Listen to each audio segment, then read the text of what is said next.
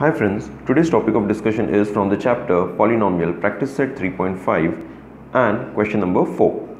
So question number 1 to 3 has already been uploaded on the channel. So this is question number 4 where it has been told for the polynomial mx square minus 2x plus 3, then if p of minus 1, that is the polynomial value is 7 when the variable x is equal to minus 1. So p of minus 1 is equal to 7.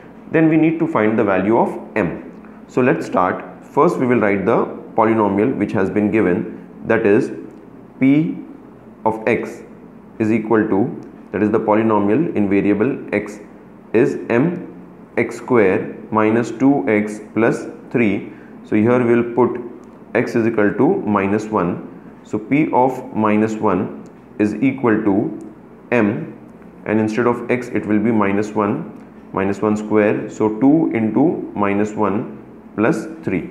So here it has been given that p of minus 1 is equal to 7. So we can write here 7.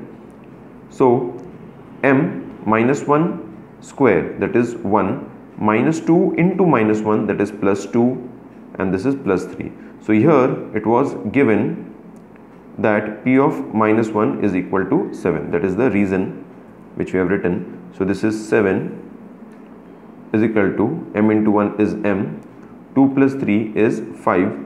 So 7 minus 5 is equal to m. So 7 minus 5 is equal to 2. So we got the value of m is equal to 2. So we can write therefore m is equal to 2.